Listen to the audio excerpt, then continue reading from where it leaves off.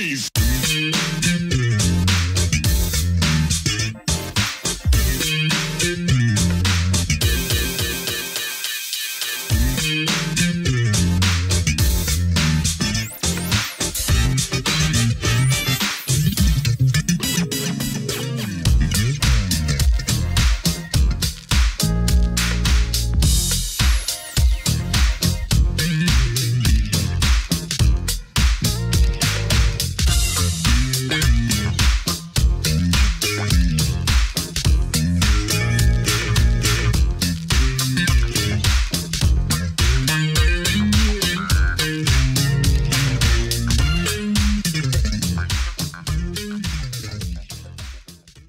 Hello and welcome to another edition of Truth and Rhythm.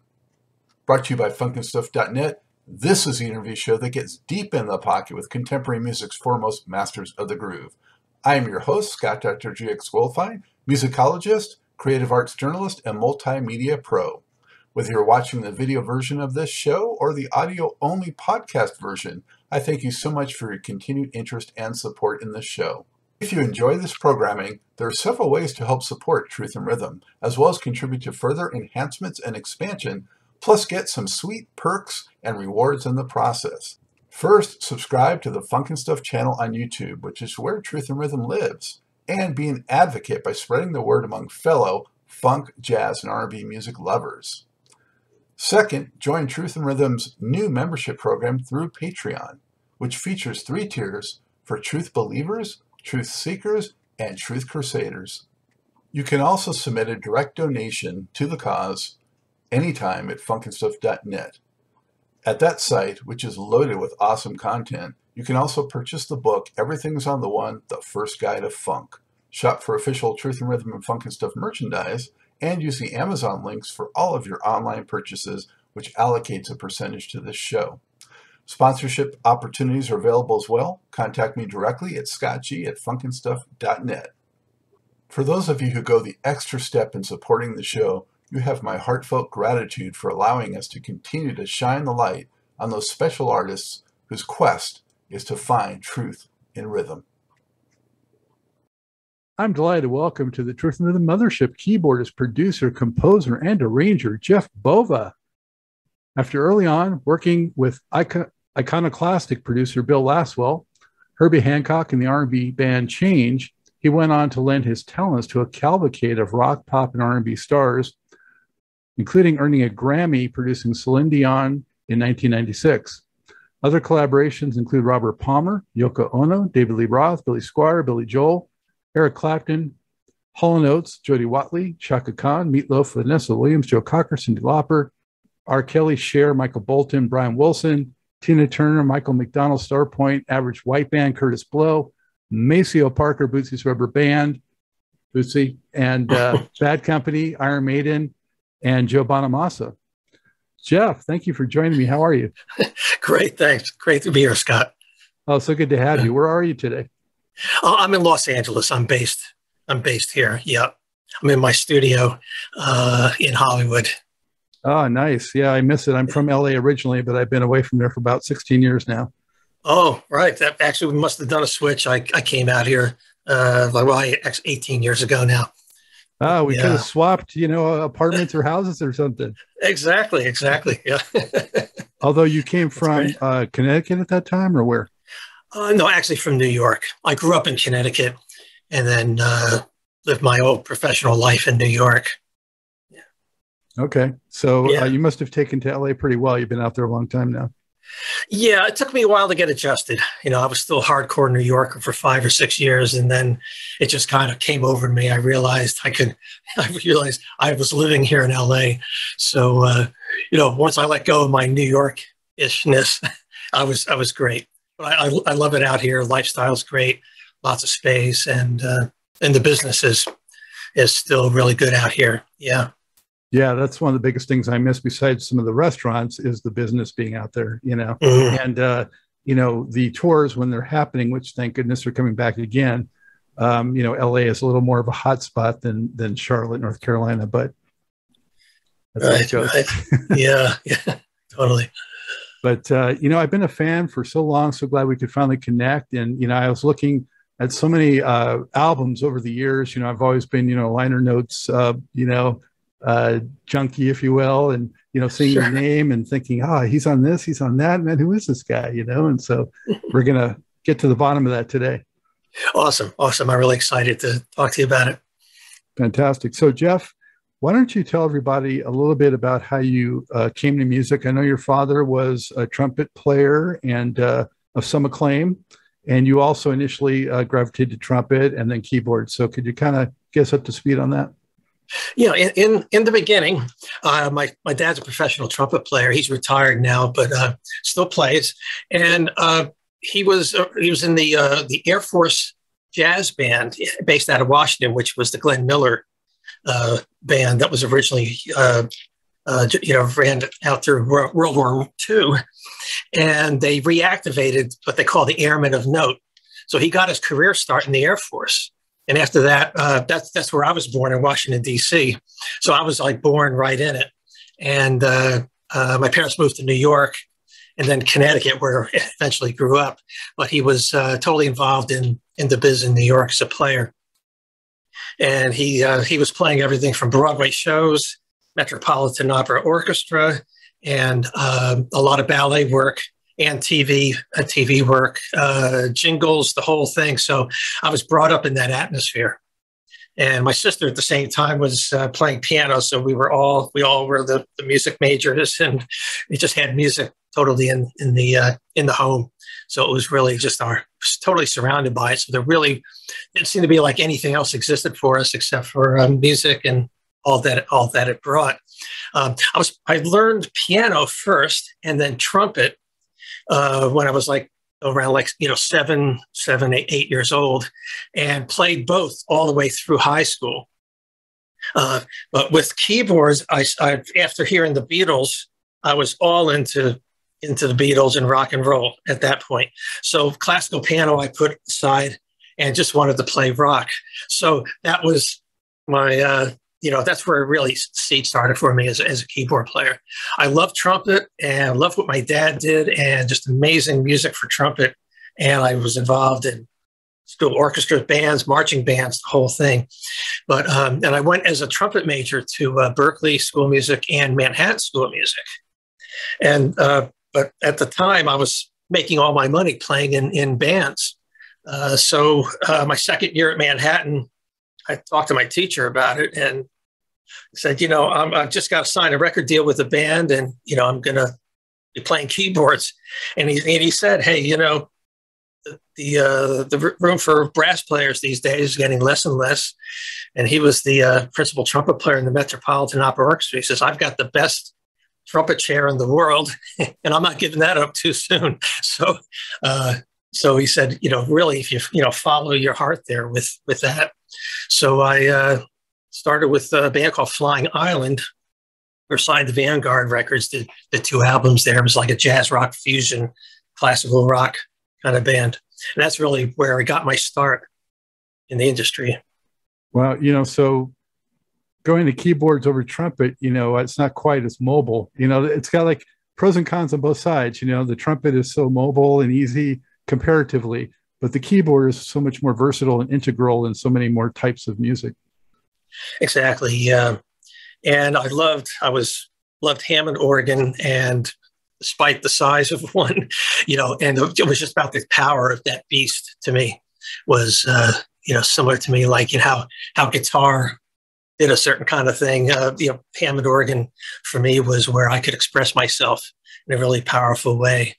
So, I loved all the music and great players, John Lord, Keith Emerson, all those kinds of heroes. And then later, got into, more of the, jazz players, Brian Auger and players like that. Yeah. Yeah. So did you get to see many of them actually perform, before you got into a band, or right, around when you got into a band?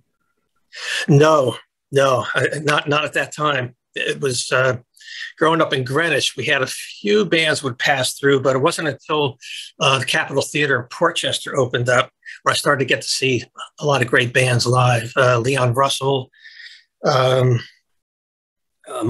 Orchestra, which again was such a just the whole spin around to like what just happened to music here, and saw Tony Williams as well. Actually, they were on the same bill, and that was mind blown at that point. So that's where I started, going into progressive rock and jazz rock fusion. So when you got in the first band and you cut some records, what were sort of your aspirations at that point? What were you thinking in terms of your career in music? Well, I thought I was going to become the next Jan Hammer or somewhere along those lines. And, but I had such a background in classical music that it was an interesting kind of blend of a very quirky, they were even calling it Bartok rock. But, at that time, it really, after 2 albums, we really weren't getting any traction. So after that, I was trying to figure out what to do. So I went back to taking private composition and arranging lessons and started playing in a couple of cover bands for a while there and playing a lot of disco and funk. So you got a good reality check early on. Yeah, absolutely. It was a great experience, but, it was, at that point, having to make a living and find a new direction. And while I was doing that, playing in cover bands, that's when the Prophet 5 and the Oberheim OBX came out. So that was when I just said, okay, this is amazing. This is life-changing here. So I got an Oberheim OBX.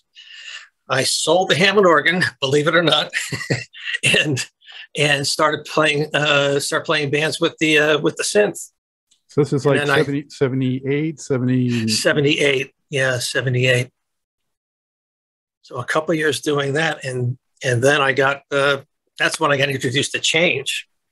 They were looking for a synth player to complement the main keyboard player in the group for their road work. How'd you actually meet those guys, though? It was actually a referral. A keyboard player played with Roberta Flack, Pete Canarosi, recommended me for the gig. They had approached him first because he was like one of the New York synth guys, and he wasn't available. He was doing the Roberta Flack gig, so he put me in touch with them, and I went down, auditioned with the band and for Fred Petrus, and got the gig. So I was in the world of Change. Literally, yeah. Literally. a lot of meanings there. Change of making some money, change of music, change of life. Exactly. Yeah. Working with a band that was already very successful, and I had a track record, and was really about, okay, now we get like a touring situation going. Of like, that was a real thing, on that level. Had they already hit with like the Globe Love and stuff at that point, or you? Yeah, they already hit with that, and I'd actually played a couple of songs in some of the cover bands I was in before joining it, and same thing, that happened along the way. Sometimes it's been pretty funny, be playing the cover of the song and then actually getting to play with the artist. But I just did a show on Change. I don't know if you're aware of that. Just a couple of weeks ago. I heard. Yeah. You got to see what Timmy Allen and it was probably Rick Brennan. Yep. Right? Yeah. And Toby, I think. Yeah. So they were a lot of fun. Oh, they're a blast. I really that was such a great way to really sort of start I'll call it my professional career as a player. Because really, great players, great road mates, and we had a lot of fun playing together, and just fun to hang out with them as well too. So it was good, between great friendship and really just locked together as brothers in arms playing that music. Now, for viewers, can you explain? There's sort of like two different changes in a way. There was like the studio entity, and then there was a touring entity, right? I mean, it was not that much crossover between those people, or how did that work? Yeah, well, a lot of the players on the studio were all studio players largely, and for them being able to take the band out, they need to put together something, an entity in that respect. And some of the think. I'm trying to think at that particular time. No, you know, they really put together a new band from scratch, except James Crabb Robinson sang the leads on the second album, which then he was already a voice and a part of Change there. That would have been Sharing Your Love. That album, James Crabb Robinson sang the male leads on. Luther just sang on the first album, Glow of Love, and on Miracles. I got that right. Yeah. So did you spend any studio time with Luther?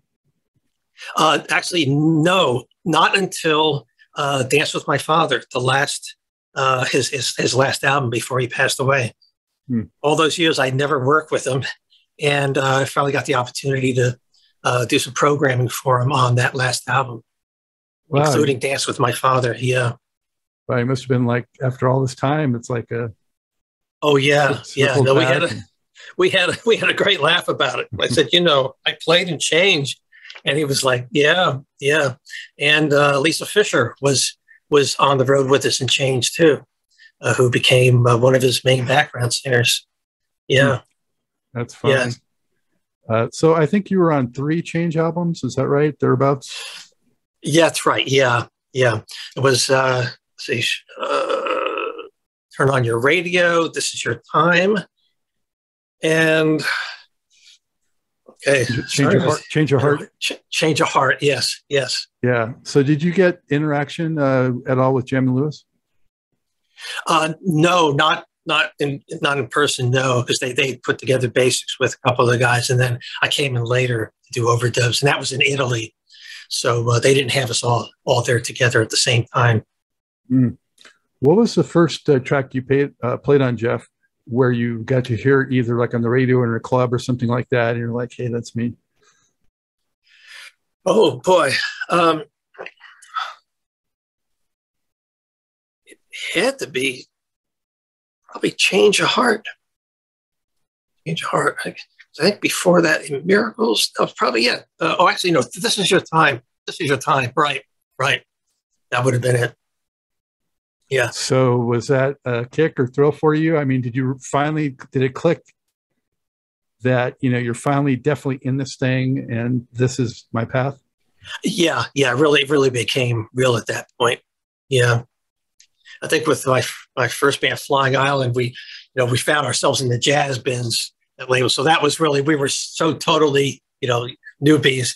That was one of the first thrills, though we didn't get very much radio play except on the New York jazz station, where we got to hear ourselves there. But yeah, for a record hitting on that level, it would have been Change.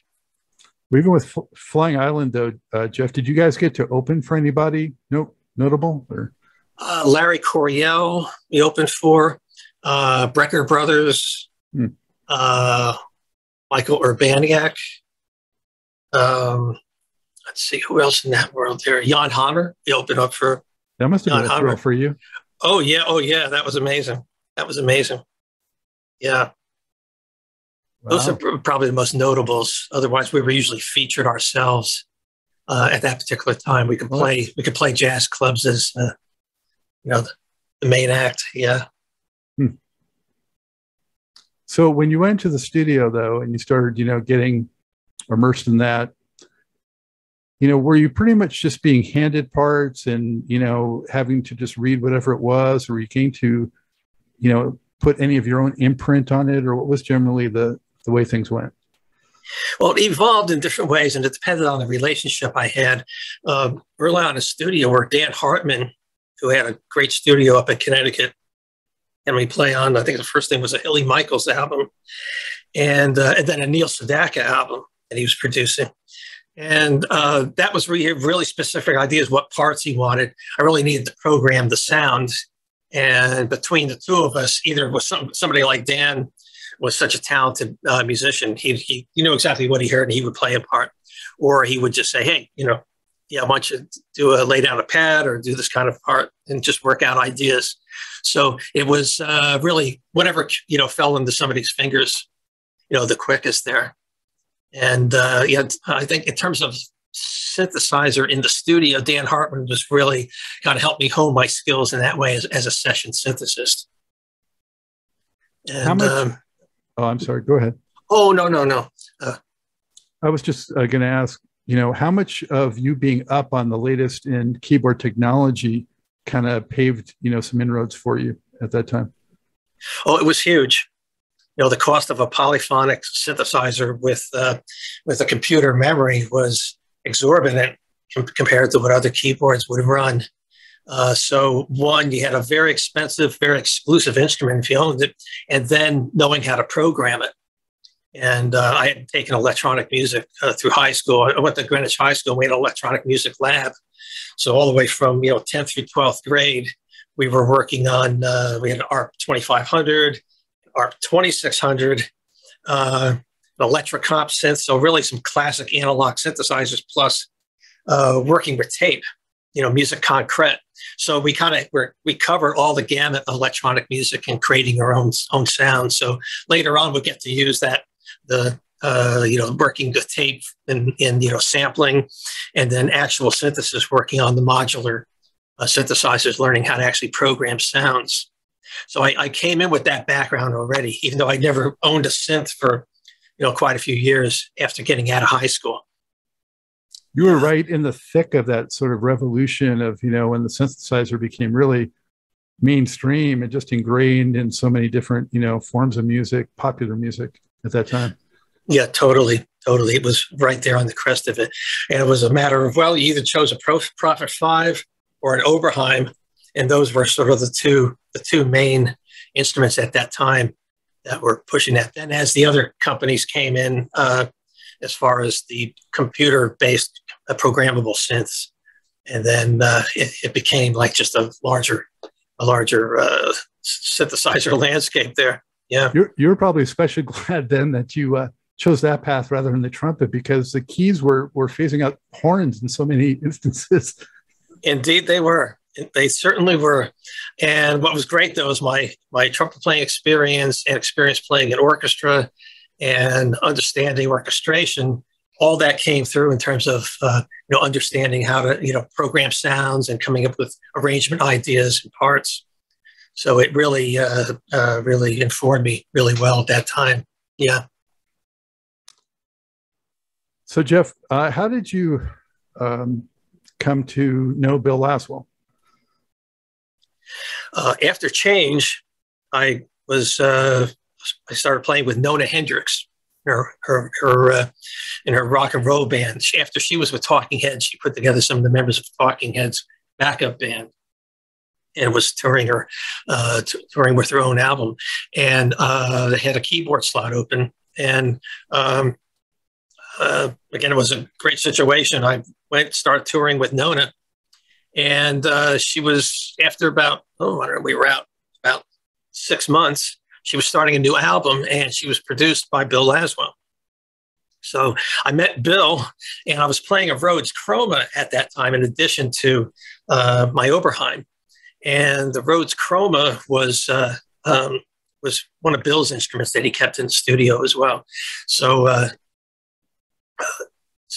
he noticed, one, that I was, one of the few people who had a Chroma, understood how to program it. So from the Nona, I went on, I got a call one day from Herbie Hancock's manager, and they were putting together a band that Bill had just produced. Was it David, I'm sorry, was it David Rubinson, or was it still? David Rubinson, was managing him, at the time, and Tony Myland was working with Herbie as well. So he was Tony Myland was his day-to-day and kind of creative muse as far as management and musical direction.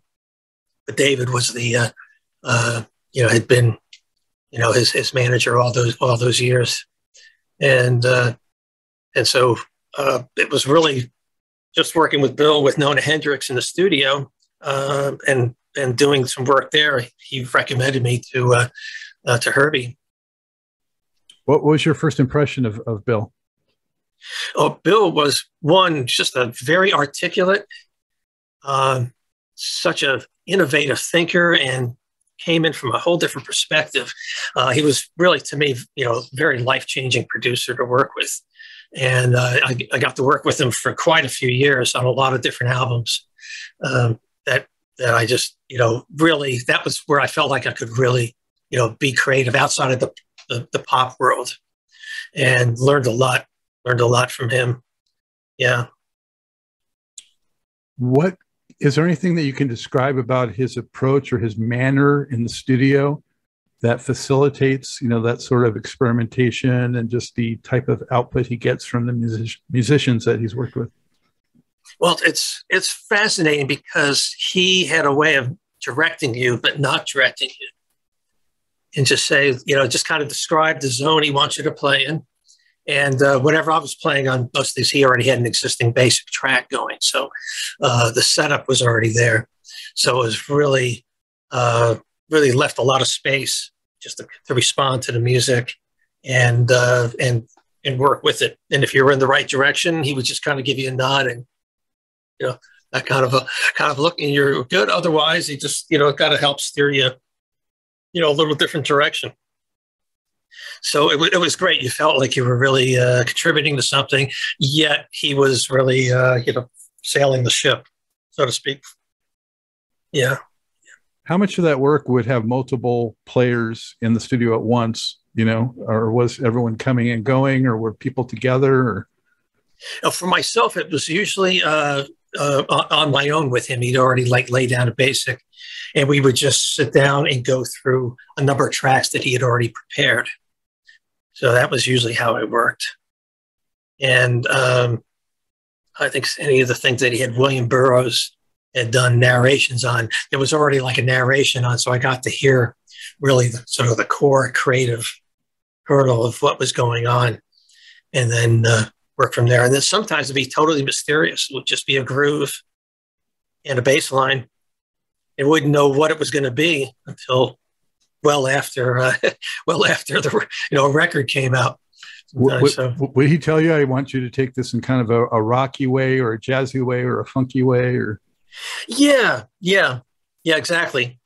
He might, he says, I'm going to have Bernie Worrell play on it. So you don't want to get too much in his place, but let's just get textural, atmospheric, which was a place he asked me to go to a lot, just to create the atmosphere there. And then in terms of the real, groove and pocket stuff, that would be like Bernie Royal or someone like that on the regular, traditional keys.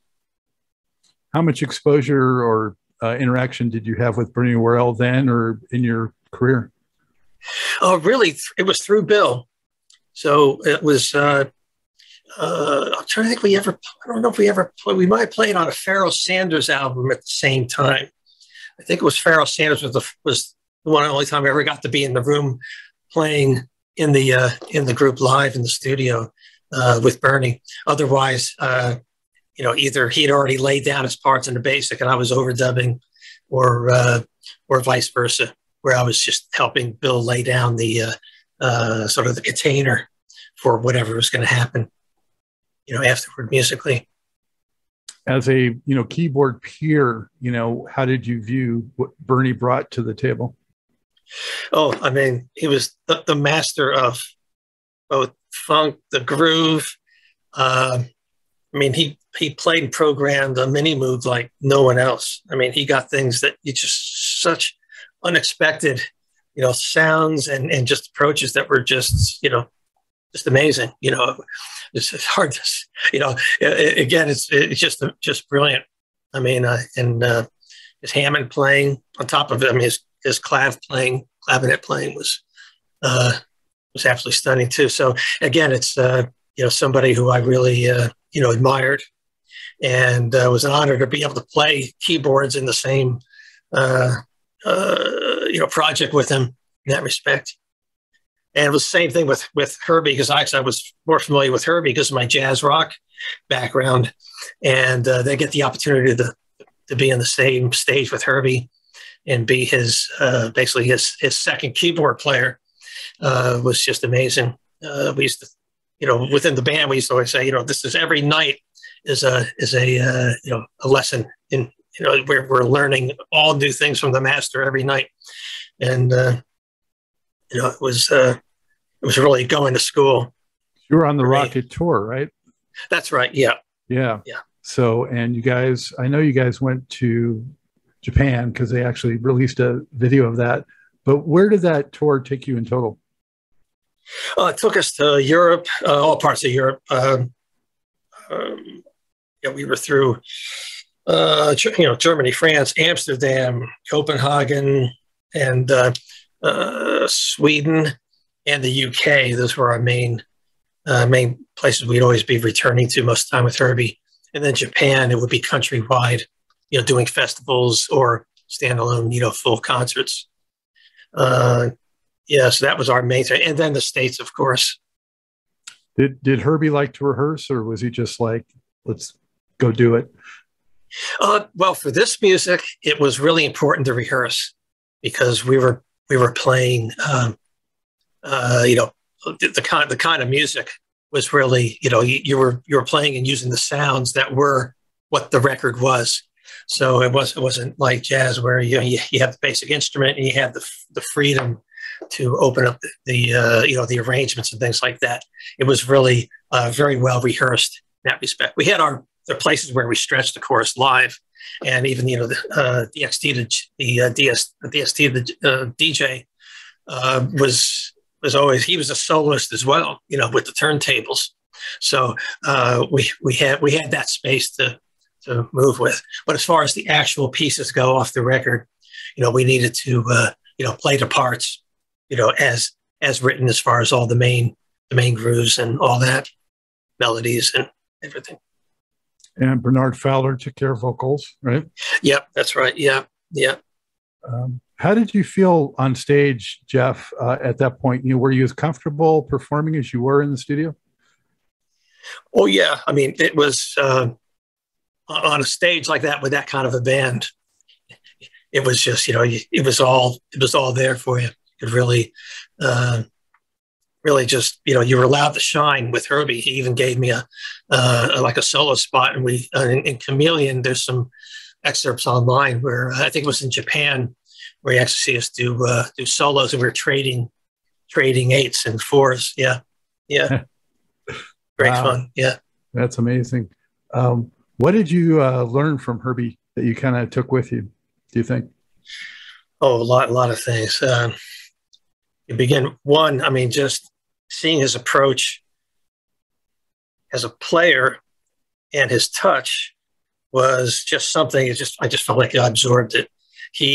And he told us a lot of stories of his experience with Miles Davis, because Miles Davis was in so many ways his mentor.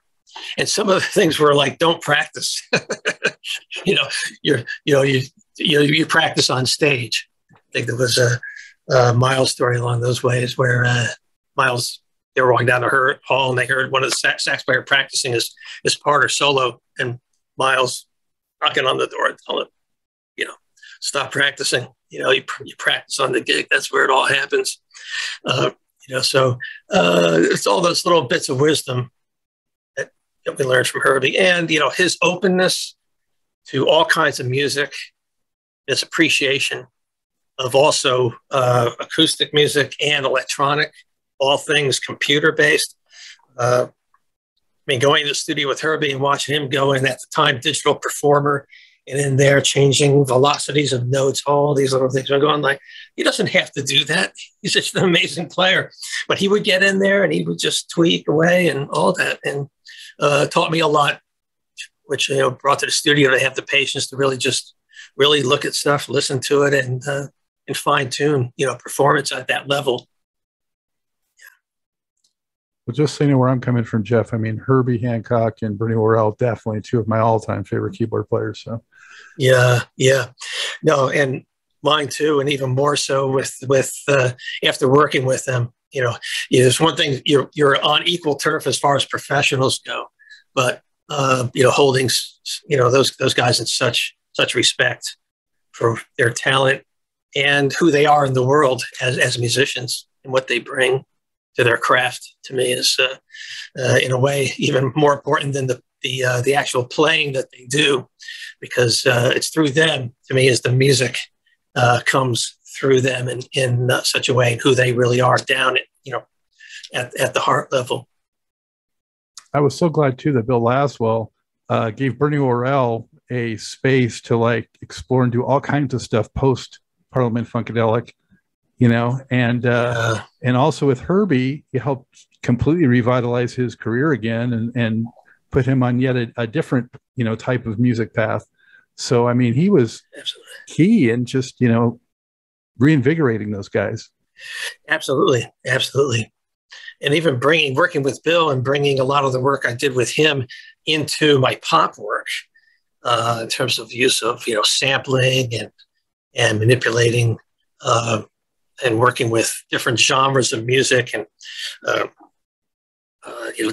that especially was not being afraid of just saying, hey, I'm working on a pop record, but I can dig into some Gustav Mahler here and bring in something that's some epic classical sounds and soundscapes into some other music, or especially I think probably around I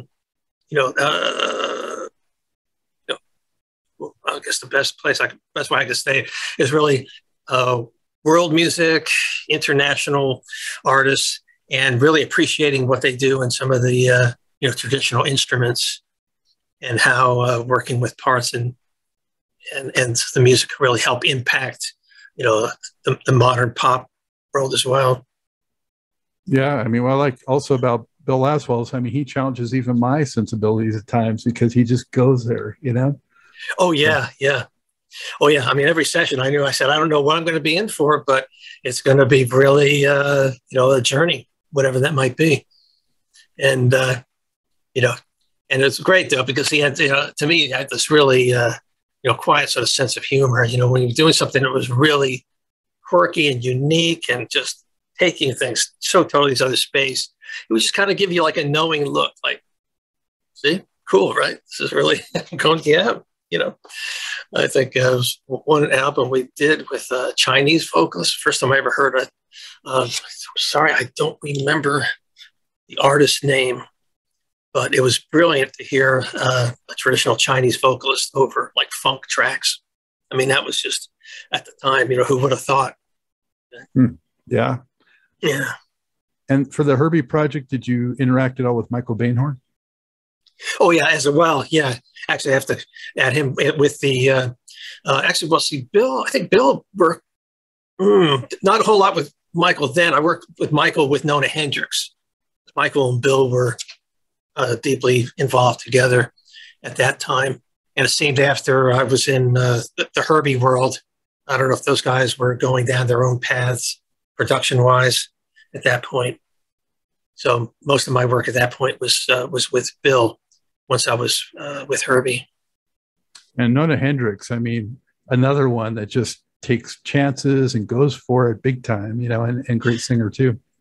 Oh yeah.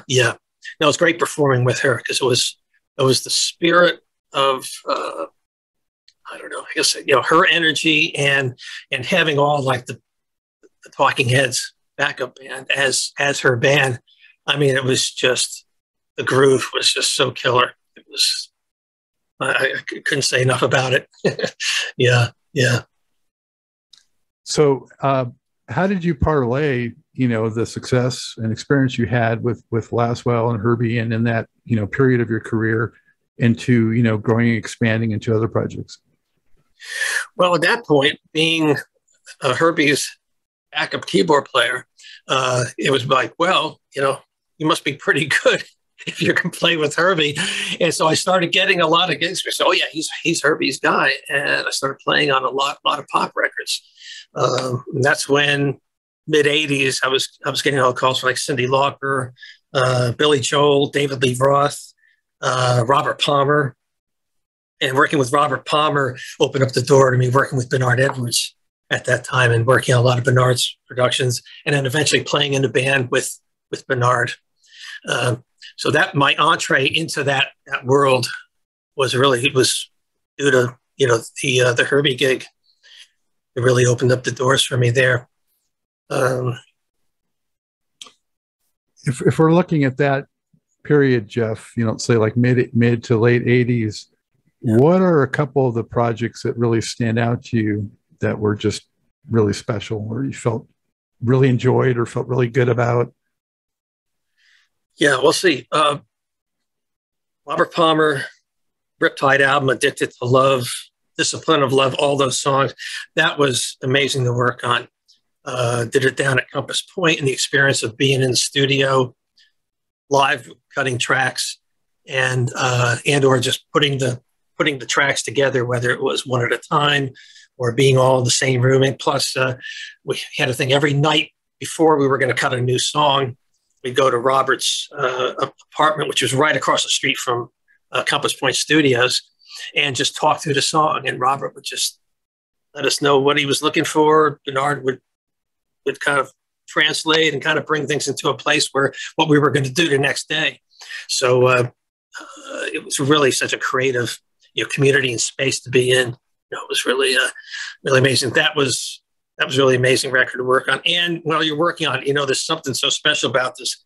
You can never tell, but you knew this record was going to be going to turn into really something, even on a larger scale than I think even Robert had anticipated at the time. With the Power Station album being out and kind of bringing the spotlight back onto Robert and what he did. Yeah, and such a video sensation too back then. Yeah, totally. But before you go on, Jeff, I got to say, sure. Everyone who's been on who talks about working with Robert Palmer loved the experience. I mean, I had Eddie Martinez on.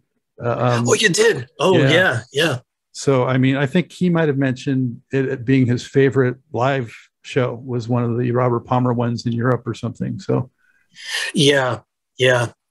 And Eddie and I were first introduced when I was playing with Nona.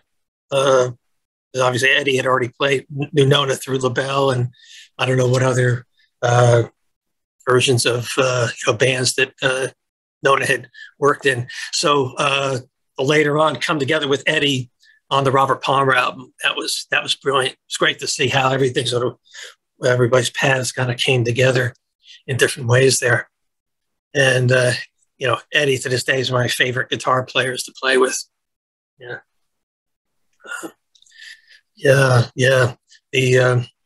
Also, in fact, I've worked with Eddie. It was Bill. Eddie was in the Bill Laswell world as well. The Ryuichi Sakamoto album, I think it's 1988, was called Neo Geo. We all played on the album and we toured in Japan with Ryuichi Sakamoto. And that was an amazing experience. That was really amazing. Who was playing drums on that? That was David Palmer, who was with ABC, I think, at the time. Yeah, eventually became Rod Stewart's drummer. Yeah. And you can still see some of the shows online on YouTube of Sakamoto. But it was one of those things of New York rock, or let's say an international rock rhythm section. And then there was a sitarist and 3 Okinawan singers, folk singers, who played I'm trying to think of the name. I can't think of the name of the instrument right off the top of my head. But played traditional instruments. So it was this really very cool mix of world and Sakamoto electronica and funk. It was all together. Bernard Fowler was on that as well. So we were all kind of part of this traveling musical family through that part of our careers through the 80s. Yeah. And, so besides Robert Palmer, though, I think you were going to go on to one or two others. Yes. Well, at the same time, mid-'80s, I got introduced to Jim Steinman. And I worked on, Jim was doing his own album called Pandora's Box, which included the song It's All Coming Back to Me Now, which was originally created at that time with a New York singer named Elaine Caswell singing the lead on it. And Ellen Foley sang on the album, and a couple other singers. It was like 4 women singers, and it was Jim's next big statement. That was like around '86, and the album came out in the UK. Didn't really do all that great. He had one video that was really so edgy they couldn't show it in the States at that particular time.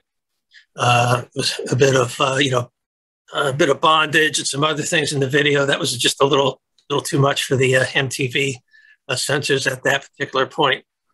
But it's all coming back to me. I ended up being, we did later for Celine Dion. That Steinman album was epic because that to me, that's where I got to bring my real orchestration chops and arranging chops to what he did, because everything was bigger. Every song got bigger and bigger, and you just went as big as you could go. So it really required just the skills of, how you blended things, how you had parts work together. And his songs were typically really long, 6, 7, 8 minutes. So to really keep an arrangement interesting and build and, but still really, support the songs, really had to bring a lot, really had to hone my arranging orchestration skills there. How long did that take in the studio? Well, that album was probably around a year in the studio with him. A lot of work, and was still analog tape at the time. So that added a bit of time to doing the works, programming and sequencers, but then, having to print all the parts to tape. And that way that just added a lot of time to the process at the time. But that was the only thing we knew at that particular time. But, fast forward to the Meatloaf Bad Out of Hell 2 album. That was about 2.5 years in the making with that process. Yeah. All his records took forever, right? Yeah. Yeah. But, the detail and the amount of work that went into them was very deep. And I've kind of taken that piece with me too, is leave no stone unturned and really support the song. That's one of the biggest lessons I took from there was all about the song. Although, it's still, we do that today, think of that way in pop, but that was where I think I really was shown the importance of that, really getting deep into it. Because as a player, I can say, oh yeah, I come up with a cool part for this song. It's something that works with the track. But then this was, again, going even deeper for me in terms of my own growth as a musician and arranger. When you were getting in projects like that, immersed in projects like that, did it keep you off the road, or did you still find ways to get that in there?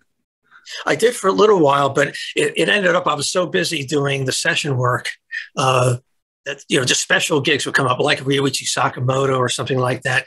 That was a short period of time. I could go out and it wouldn't hurt my work in town. But it was by 88, 89 at that point. I was really then sort of committed to being in New York in the studio. So I really went out very rarely.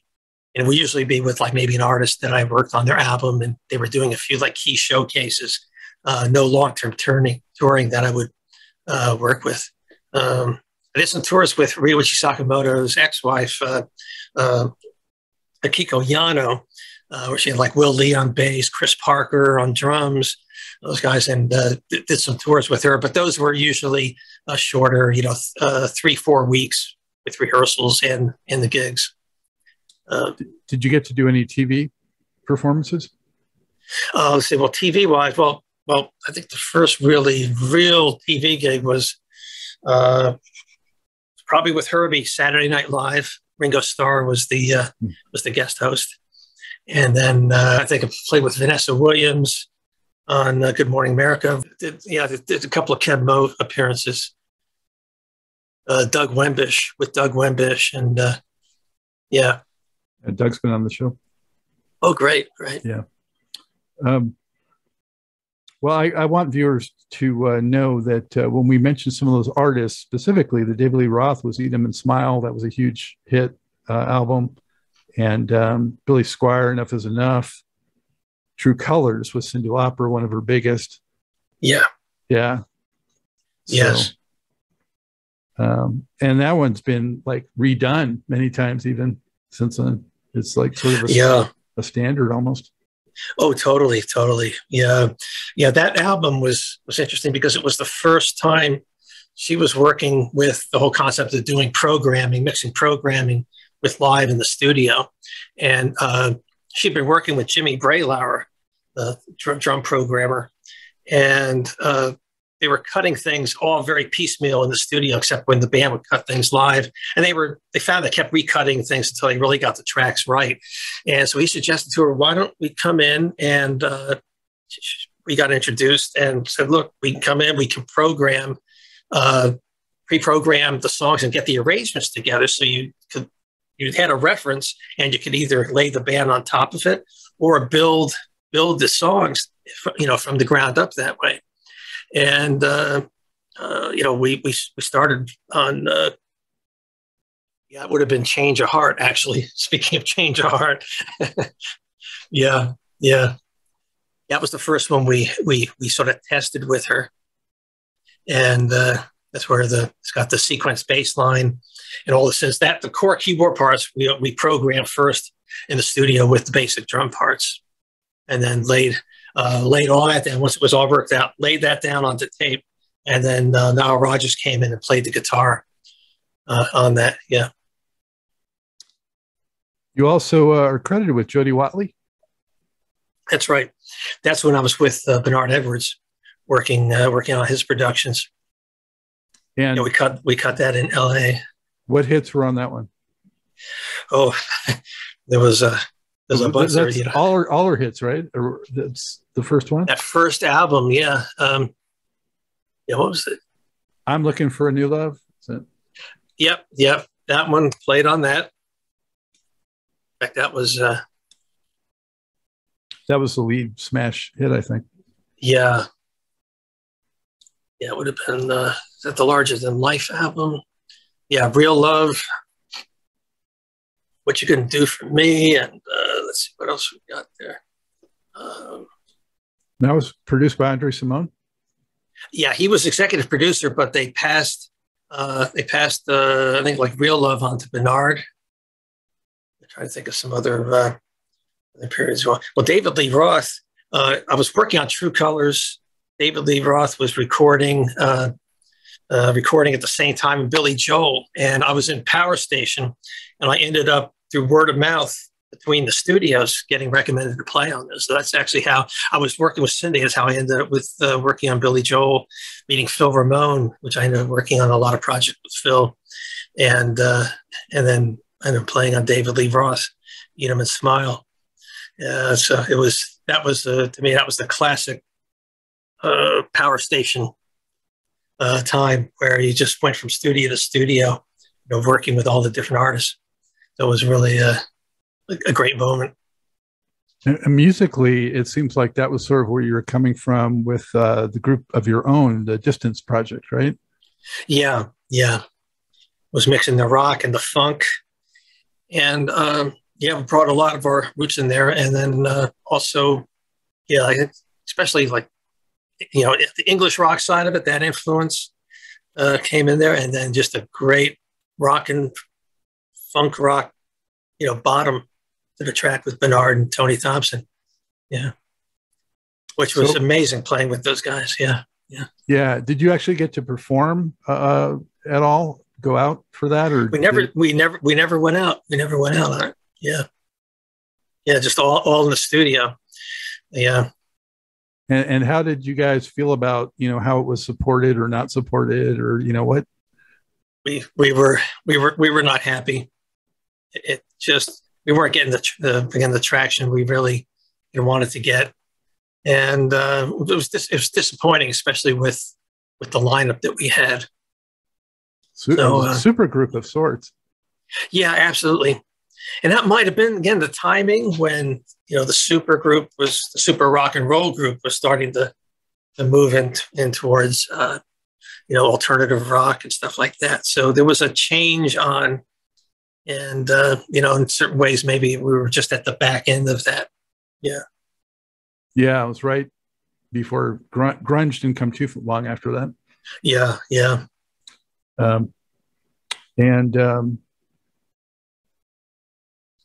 I wanted to mention, this is Stevie Salas you've worked with, who's been on the show also. So, yeah. It's like you're part of that clique, I think, with Bernard, both Bernards, and Stevie, and Eddie, and Absolutely. You know, Yeah. it's that circle, that sort of, I'll call it like the soul group of musicians that, you know, we all recommend each other, projects that we work on. We kind of know who we've worked with that, you know, could really bring something to projects. So we're always, you know, supporting each other in that way as well. And So, you guys sort of, in doing that, I would think, bring some of the chemistry of almost like a group has, because you already have that familiarity with each other when you get on projects together. Sure, totally. Yeah, that's a great point. Really, that's a great point. Yeah. Stevie's just incredible too. I mean, that's I'm gonna say, you know, again, with all these players, they all have this place where they bring their craft in such a way that you know, just working on their music and gaining their perspective just brings so much to, like, again, my own you know, my own growth and exploration and expansion as a player. There's much more to this great Truth and Rhythm interview. Just continue on to the next part of the episode. Also, be sure to subscribe to this channel. If you've already done so, please share it with friends. And become a member by joining Truth and Rhythm on Patreon, or consider donating at funkinstuff.net. Thank you very much.